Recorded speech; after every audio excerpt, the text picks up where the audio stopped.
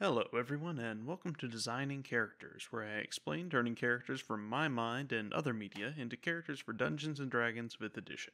Here, we focus on builds and personality traits, utilizing standard array or point buy with D&D Beyond's layout. Today, we're working on Yuji Itadori from the absolutely phenomenal anime Jujutsu Kaisen. I probably butchered that pronunciation just so everyone's aware. He's a very fresh take on the standard shonen protagonist in that even if he's a bit simple-minded and straightforward, he rapidly attains growth and changes as a teenager in his situation realistically would. Still definitely a shonen protagonist though, when he just Need to have my own cursed energy, don't I? Don't do it! So, what makes up our finger-licking good protagonist? First off, he's absolutely superhuman. Even without the cursed energy, magic and ki, Yuji is a physical powerhouse, throwing lead balls like baseballs, casually yeeting cars out of his way, and outrunning said cars. Adaptive. Yuji has sharp instincts when it comes to learning and sensing danger. He's able to understand basic concepts such as energy control and body movements rapidly to predict, mimic, and learn. Once he understands the basic idea anyway. Finally, the kid's possessed.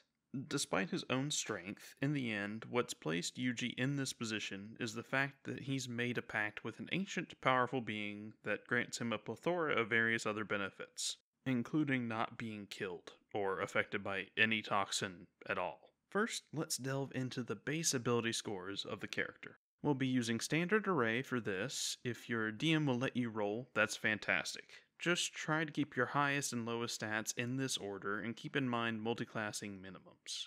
First, put your 15 in dexterity. It's true that your strength is phenomenal, but unfortunately this is an anime. It's D&D, and how hard you hit will be greatly augmented later, don't worry. Your 14 should go into wisdom. Though you may be a bit impulsive, you're incredibly aware of your surroundings, you get a read on people easily, and you adapt to any situation with surprising ease. Next, your 13 should go into constitution. I'd like this to be higher because you're a frontline fighter with low hit points, but we'll have to take what we can get. Your 12 in charisma will represent how likable you are, and the general ability to be half decent at a few checks that led to your life being saved, and not being killed after eating a single finger. Now, your 10 will go into strength. I'd really like for this to be higher. You can flip a wagon barehanded after all, but we'll have to use some skills and powers later to help compensate for this a bit. Finally, your 8 will go into intelligence. Yuji isn't really book smart, and a lot of concepts and theories go over his head until they're demonstrated in simple terms. Even then, sometimes he doesn't quite get it. Now, on to race. Yuji is most assuredly a human, but having the physical power to toss around a car, 'cause anime, makes him a pretty solid pick for a variant human as a base. Though if your DM is willing, having him start using the Unearthed Arcana's Hex Blood would be a phenomenal option for him as well. But, as a variant human, you gain a +1 to 2 stats of your choice, you need Charisma for a total of 13, and Dexterity for a total of 16. This will make sense in a moment.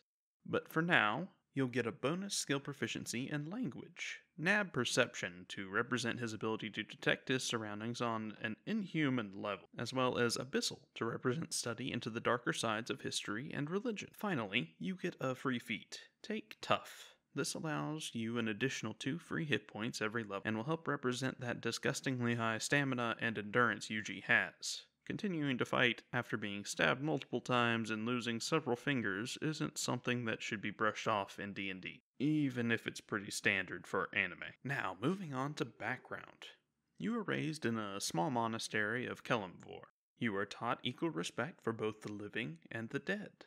That death is not something to be feared, but embraced when your time has come. This has led to you placing value on others' lives more than your own. You wish to do as much as you can for others to protect them, help them, to save as many people as possible. Your studies in your god and others evolved into a curiosity in the rest of the world. You began to learn of darker subjects, not to follow them, but to understand them.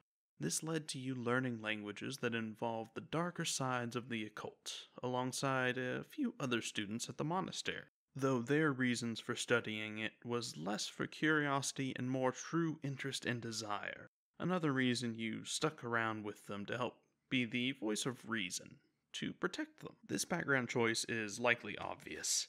Take Acolyte. This will help you with proficiencies in insight and religion, as well as grant you 2 languages. Take Undercommon and Deep Speech. When combined with the knowledge of Abyssal, this will give you a solid understanding of the creepy, alien, dark languages that few others know. Finally, this will grant you the Shelter of the Faithful background feature.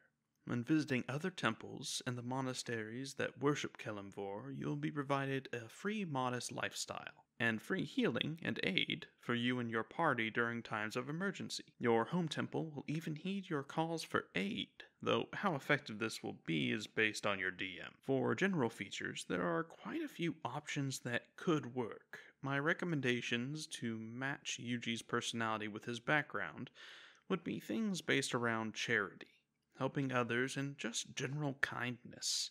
Those are easy. But for flaws, I'd recommend things based around his obsession with protecting others, his lack of self-care, as well as a pretty large subconscious arrogance that leads to him suffering more damage than necessary. The biggest plot-based point for the character is something coming up due to a multiclass, specifically forming an unwilling pact with an ancient dark being to house its soul in his own body. On that note, we're moving on to class. Your first level will be in Monk.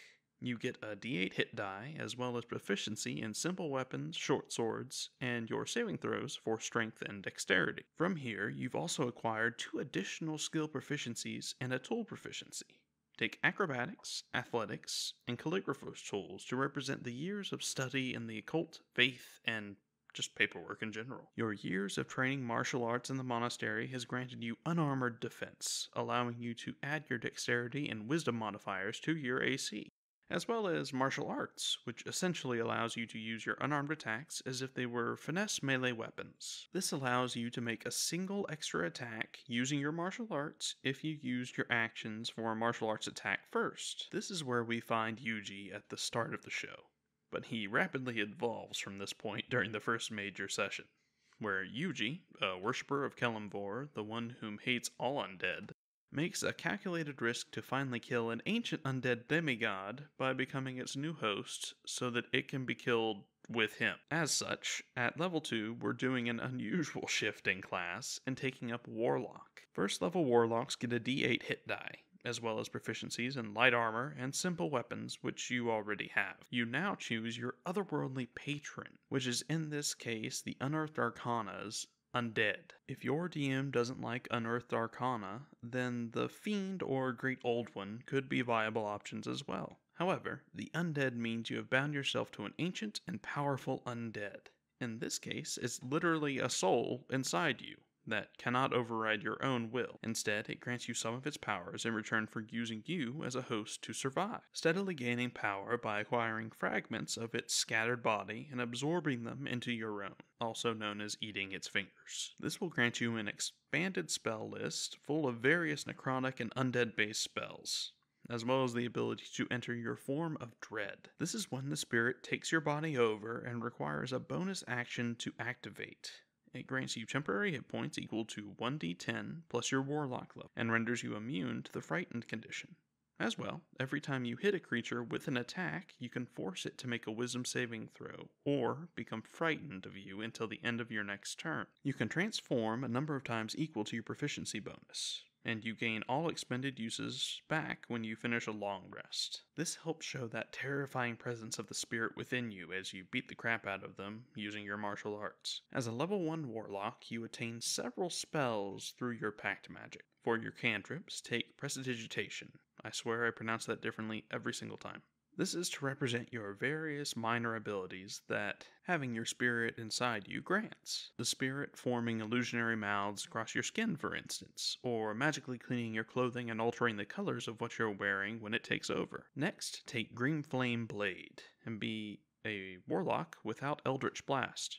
For once, keep in mind when you use this, it no longer counts as an attack action, even though you are using the weapon. As such, you cannot use martial arts for an extra attack using your bonus action after doing this, but it is useful at later levels to give you some AoE clearing. Infuse that short sword your new teacher gave you with cursed energy and swing it into the group of tiny cursed spirits trying to eat you and your friends, and then nuke them into oblivion. For your level 1 spells, take Hex to make your barrage of unarmed attacks hit a single target far harder, adding a d6 damage to each attack roll that hits them. Along with this, False Life. This grants you an additional 1d4 plus 4 temporary hit points that last for an hour, making it perfect to cast before a battle begins in preparation to represent that inhuman durability you have. Now, at this point, you've gone out of your way to limit the spirit's power as much as possible and focus on training yourself. It's around this point that you awaken knowledge of cursed energy, or, in this case, Ki,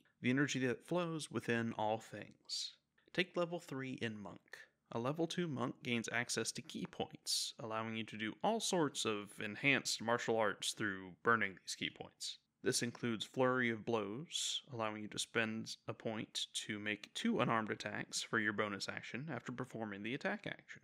It also comes with 2 other options, including Patient Defense, which allows you to take the dodge action as a bonus action instead, or Step of the Wind, allowing you to take the disengage or dash action as a bonus action while doubling your jump distance for that turn. This also grants you unarmed movement. When not wearing a shield or armor, which you're not wearing anyway, you increase your speed movement by 10 feet. This will increase further as your level grows. This will help show that insane physical ability you possess, and the combined potential with a bit of setup at level 3 using Hex alongside a Flurry of Blows is absolutely terrifying. At level 4, take your 3rd level in Monk. This grants you Deflect Missiles, allowing you to use your reaction to catch a ranged weapon attack that is fired at you. This reduces the attack's damage by 1d10, plus your Dexterity modifier, plus your Monk level, which at low levels can reduce an arrow's damage to nothing quite easily. If it does so, this can allow you to spend a Ki point and throw it at a new target. But the main benefit of this level is gaining the option to choose a monastic tradition. We're going with the way of the Cobalt Soul.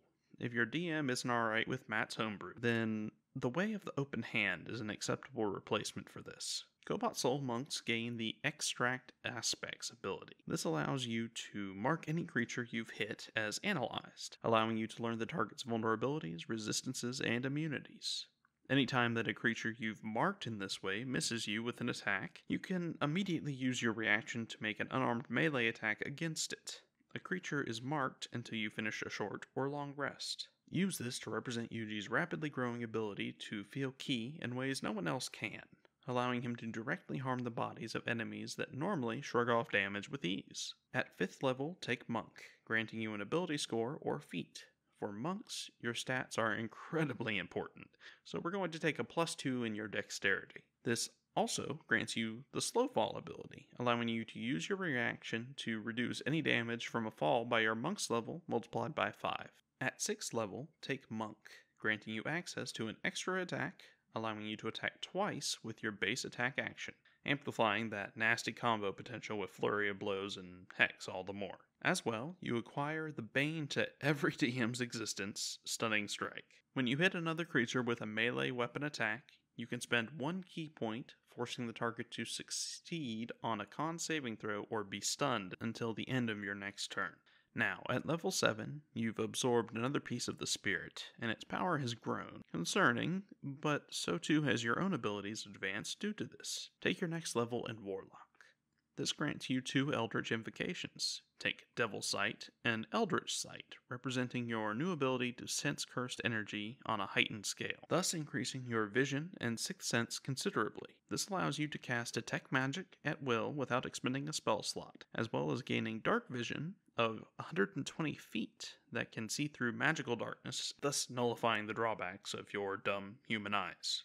Your new spell should be Protection from Evil and Good, due to your continued studies into being a cursed sorcerer. This allows you to grant protection against aberrations, celestials, elementals, fae, fiends, and undead to a single willing creature you touch, including yourself. These creature types have disadvantage on attack rolls against the target. The target also can't be charmed, frightened, or possessed by them. If the target is already charmed, frightened, or possessed by such a creature, the target has advantage on any new saving throws against the relevant effect. Placing this on yourself grants a significant advantage against the cursed creatures you often find yourself hunting in your new profession. Unfortunately, it does not help you against the spirit that has already invaded your body. At level 8, your mastery over your ki has reached a new tier with the added cursed power of the spirit growing inside you. Take your next level in Monk. 6th level Cobalt Soul monks increase their unarmored movement by 15 instead of 10. They also gain the ability to extort truth by punching them hard enough in just the right place, forcing them to make a charisma saving throw,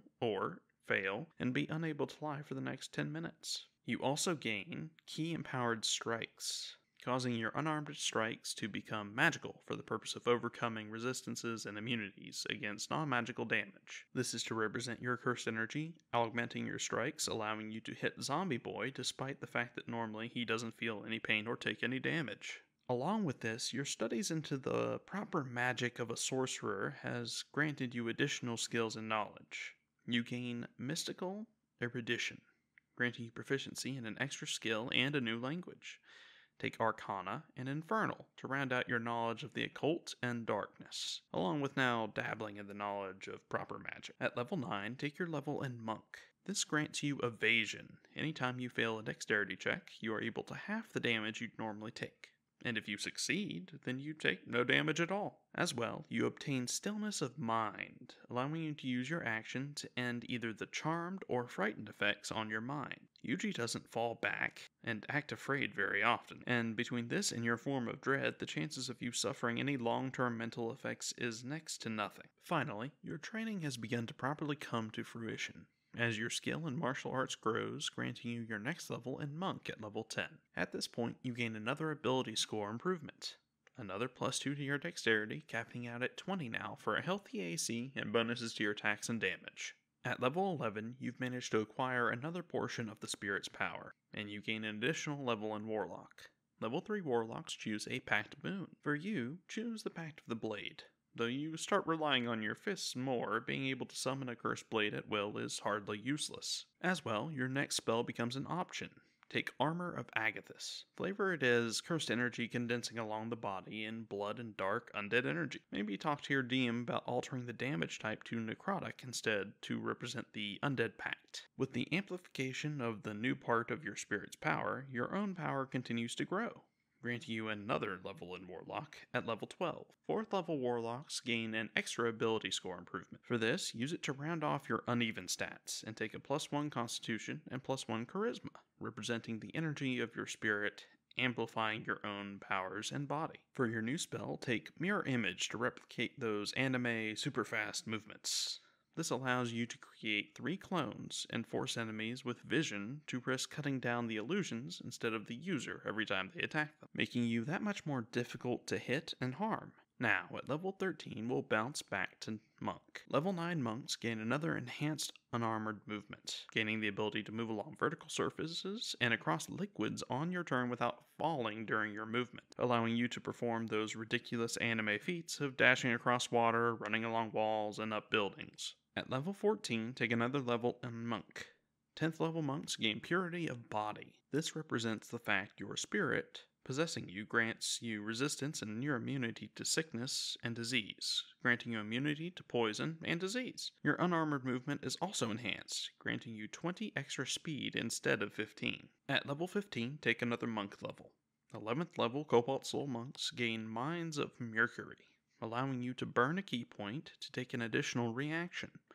This has no notable cap aside how many reactions you can perform and how many key points you have, so it's excellent for controlling a combat situation through action economy to pummel them even when it's not your turn. When paired with all your on-hit bonus damage and effects, this can be pretty daunting. You also gain an additional Mystical Erudition, allowing you to acquire proficiency in investigation with your continued work and studies as a spirit sorcerer, along with knowledge of Celestial, beginning to branch out into other aspects of the occult now that you've delved so deeply into the darkness.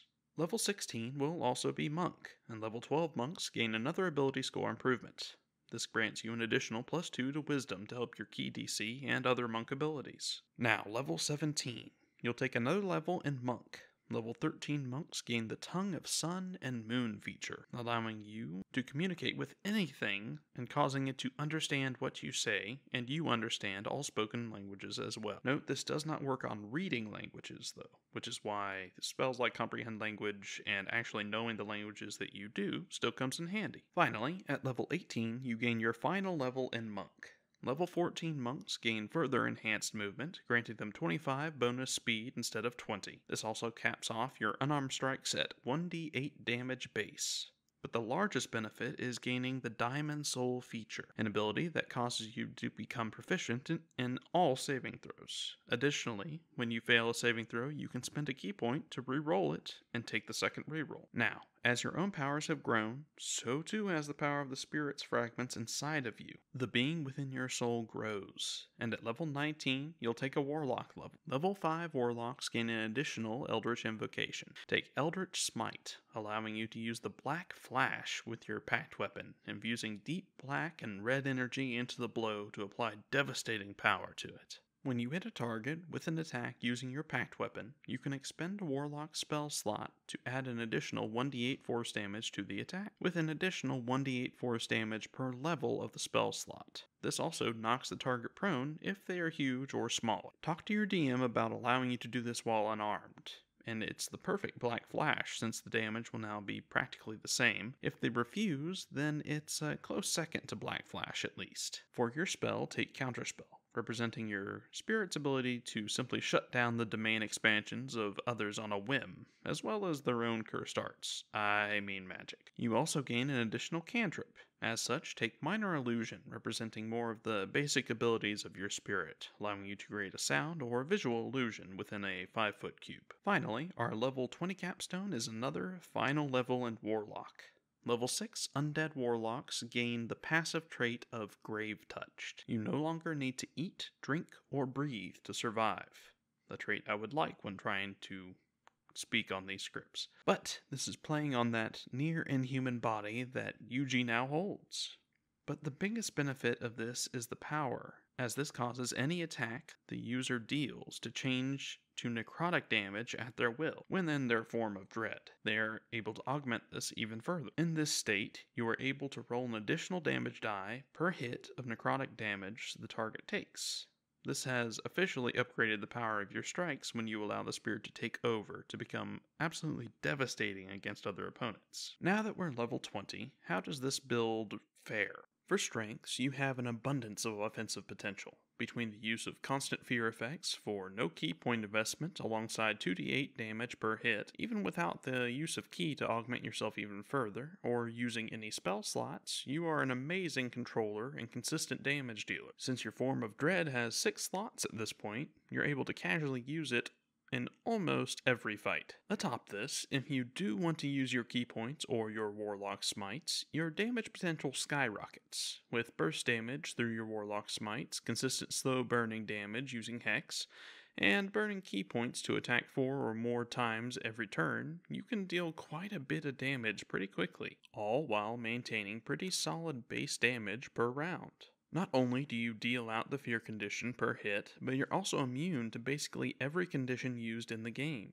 Between your monk abilities and your form of dread, fear, charmed, poison, and disease have no effect on you at all. Combine this with not needing to breathe and directly rendering you immune to a plethora of environmental effects, and you're a pain to deal with. Your spells also allow you a bit of versatility to switch from burst damage to become a tank instead. Between your form of dread feature and Armor of Agathis with false life, your temporary hit points will almost always be at least 10, and more often you'll be hitting 15 to 20, and Armor of Agathis also doubles as a damage dealer for those that hit you. Finally, your other spells and Eldritch invocations offer some decent utility outside of combat to detect magic, have a solid perception, and long-range dark vision. The ability to see through magical darkness and having the option of a half-decent counterspell if the need really arises gives you a decent amount of utility. Now, for weaknesses.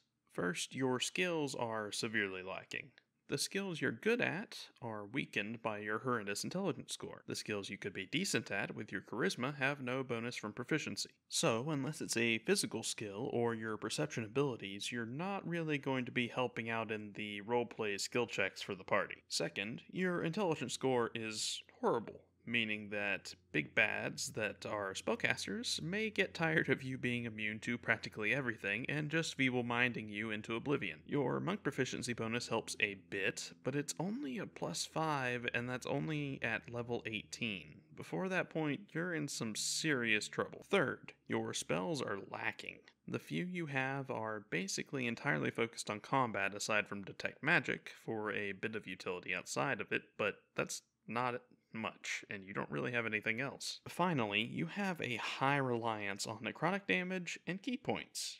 14 points may seem like a lot, but I assure you, at high level combat, it really isn't. Your Form of Dread helps a bit, allowing you to not need them as much with consistent damage per hit, but even that only lasts until you run into a monster with resistance to necrotic damage, and suddenly you're in pretty deep trouble. But that's not what your focus is on. Don't let the spirit have its way just because it makes you stronger. Ignore its whispers to use its power, and use your own if you're against someone that resists that necrotic damage. Stand firm. Your willpower is why you were able to absorb the spirit to begin with. Protect those dear to you, be mobile, attract attention to be the main threat that others target. Your specialty is combat. Rely on others to make up for your weaknesses in social and tactical situations. Become a shield and a sword to protect those that you care for. And one day, die to protect the world in Kelemvor's name. As always, thanks for watching. If you like the video, please subscribe for more, ring the bell, all that good YouTuber stuff.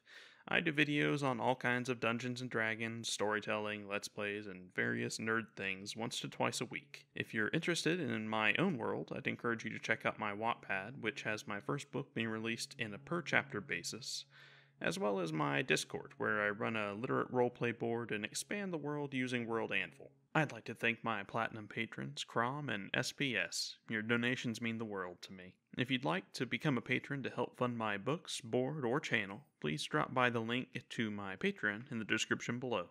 Let me know what character build or video you'd like to see next in the comments below. I read them all and reply to as many as I can. I hope you all have an amazing day. Be safe. Love each other. Goodbye.